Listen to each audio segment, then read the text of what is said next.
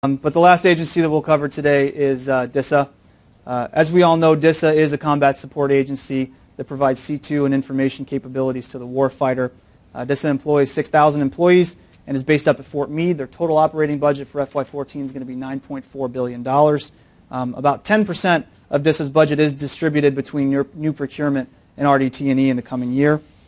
The IT budget request this year is $5.2 billion, which is nearly a 5% increase over last year. Now you can see that web infrastructure is far and away the largest BRM category, followed by IT infrastructure, maintenance, and battle space networks. Now DISA did experience a pretty significant reorganization this year so that it could be better aligned with the JIE. So bear with me for a little while because I know that this is interesting for people who cover DISA. For those of you who don't cover DISA, you might want to go ahead and pray to your iPhone for a bit. So to begin with, the new office for the JIE was created under Brigadier General Brian Dravis, serving as the director of the Joint Technical Synchronization Office. Dave Stickley is head of the new JIE Compliance Office. The CIO and Enterprise Services Directorates have been merged, and a new office was created within Enterprise Services for CRM. Now, these moves are aimed to provide an end-to-end solution for the provision and implementation of enterprise services. Dave Bennett is going to remain the CIO, but he's going to take on additional responsibilities, replacing Alfred Rivera as head of the Enterprise Services Directorate, or the ESD. Alfred Rivera's new role is as Vice Director of the Strategic Planning Group under Tony Montemarano. Tony Montemarano's office, the Strategic Planning Group, was consolidated into DISA's Financial Management Office in order to better align program objectives with financial execution. The Field Security Office was consolidated into PEO Mission Assurance, which is overseen by Mark Orndorff. And the DEC operations were moved into the Operations Directorate under Larry Huffman, who is now in charge of day-to-day operations for the DECs.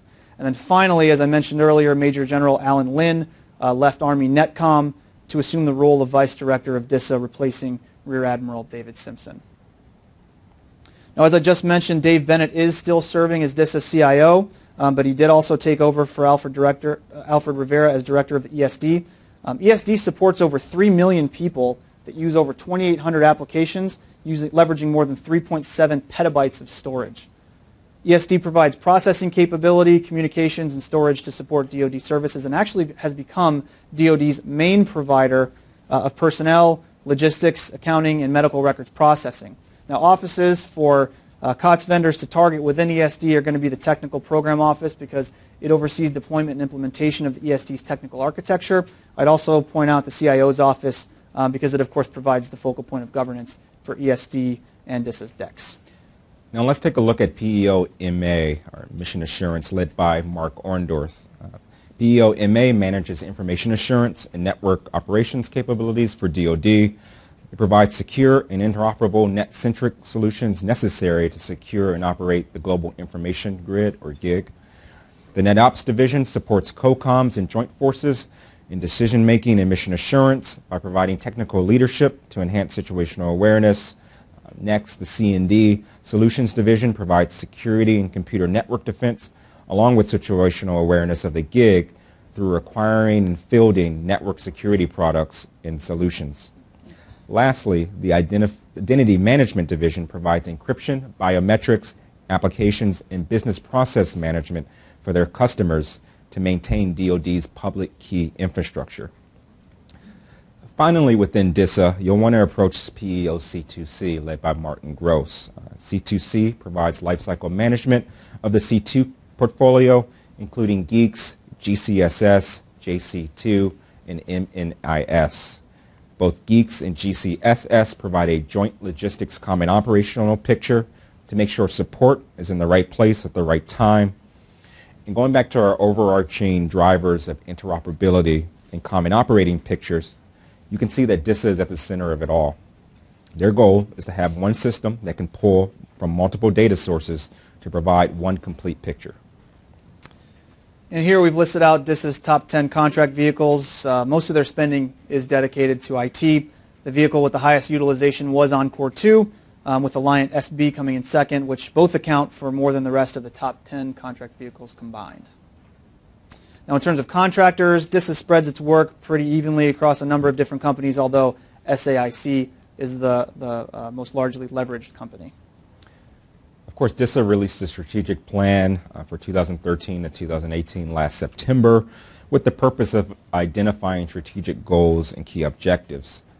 The agency addressed 4 cross-cutting goals and 8 strategic shifts that we covered during last year's briefing, and those goals and shifts are all reflected in DISA's FY14 budget documents. It's clear that they recognize the need to transition to a network-centric environment to improve how information is shared across DoD. They specifically called out a need to eliminate bandwidth constraints and to improve infrastructure, and the agency will continue to emphasize data center consolidation, shrinking their data centers, their inventory, from 194 to 12. DISA is also looking at reworking its acquisition practices to cut costs as well. It plans to rely on a more heavily centralized strategy, leveraging a few multiple award contracts and multiple award vehicles that will purchase more commercial IT products and focus purchasing around interoperable capabilities. Now moving on to DISA's programs, geeksJ is an investment run out of PEO C2C. It's a command and control investment, joint command and control investment that produces enhancements to the Joint Operations Planning and Execution System, or JOPS. It consists of hardware, software, interfaces, and standards that provide intelligence and planning information. And this program is focused on reducing sustainment costs through appropriate COTS and agile development products. Lieutenant Colonel John Dukes said that the program costs will overrun if Geeks doesn't utilize more COTS solutions. Last year, they began a COTS tech refresh to minimize the impact of end-of-life issues and provided software updates enterprise-wide. Now, one of the major strategies to realize more savings in the future is to leverage more open-source products, although this has been a point of contention in the recent past due to security concerns. The investment began in 1995 and will end in 2018, and will spend almost $220 million in FY14. SAIC and Northrop have both won awards in support of geeksJ through Encore 2. DISA's Network Services Directorate, led by Cindy Moran, supports global voice, video, messaging, and data networks. And this is one of the offices we weren't able to get to talk about today, but Network Services is responsible for a number of duties, such as evolving gig networks, transport, NIPR and SIPRNet sustainment, and of course the DISN. The DISN is the network that allows for data exchange and interoperability to mission partners, including voice, video, VPN, transport, and messaging. In FY14, the DISN program has over $2.1 billion in funds, and Program Manager Jesse Showers plans to continue with a tech refresh of end-of-life equipment and infrastructure upgrades. They'll be implementing improved architecture to support a growing number of connected devices and users. The major contractors that have supported the DISN program have been SAIC, Harris, and AT&T.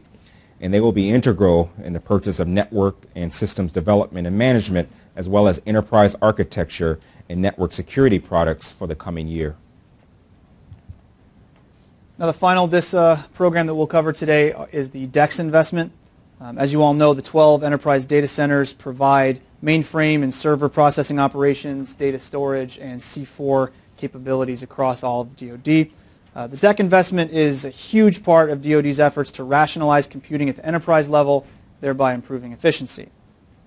Now, with the exception of the Navy, all of the DoD is moving towards using these core data centers that absorb the functions of the disparate component data centers. DISA's DECs in CONUS, as we mentioned earlier in the presentation, do provide the backbone for the JIE infrastructure.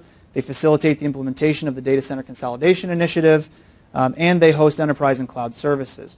Now, with the closure of the Chambersburg and the Dayton sites, the total number of DECs comes to 12. That's 9 CONUS, 3 OCONUS, and the locations of the DECs will be included in your territory planner. Now, the next year will hold a lot in store for the DECs, including upgrading storage capacity, improving data center monitoring, and improving connectivity to Blade servers. Additionally, they'll shoot to increase network bandwidth, consistency, and standardization. The DECs still fall under DISA's enterprise services purview, and they're managed by Matt McLaughlin. But as I mentioned earlier, General Hawkins announced that day-to-day operations for the DECs are going to be run by Larry Huffman at the Operations Directorate. Now, in the coming year, DISA has over $1.2 billion to spend on the program, so it's very well funded.